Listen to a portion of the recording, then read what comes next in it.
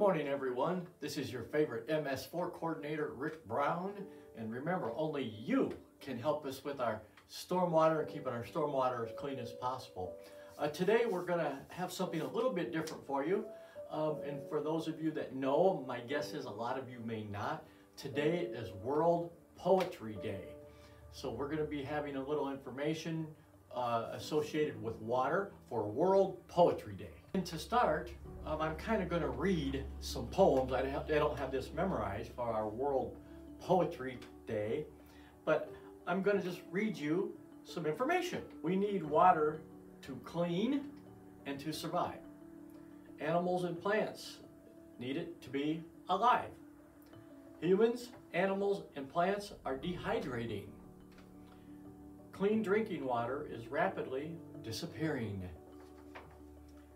Water for all is the need of the hour. Living creatures need it for drinking and us to shower. We also need to maintain sanitation and hygiene. Or, in the future, it would be a bad scene. Kind of stinky too.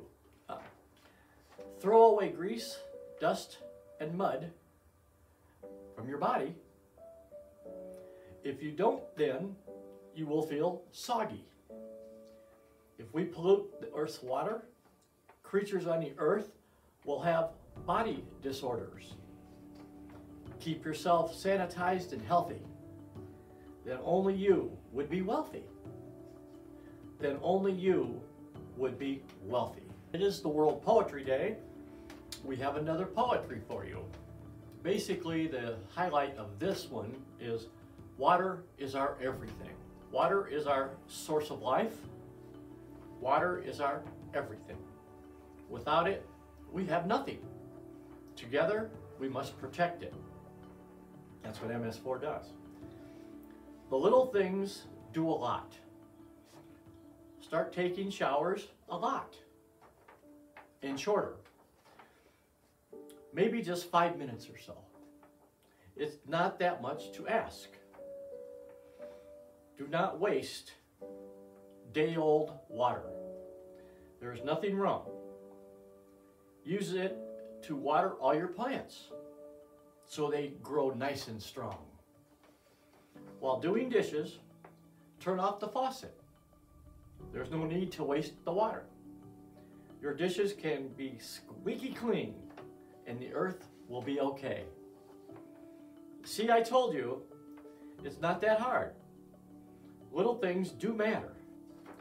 Just start to be more aware, then everything will get better. So as your favorite MS4 coordinator, I'm just going to give you a little bit of wrap up of these poems, because it is basically associated with clean water, protecting water. It's kind of the uniqueness of these two different pages of poems.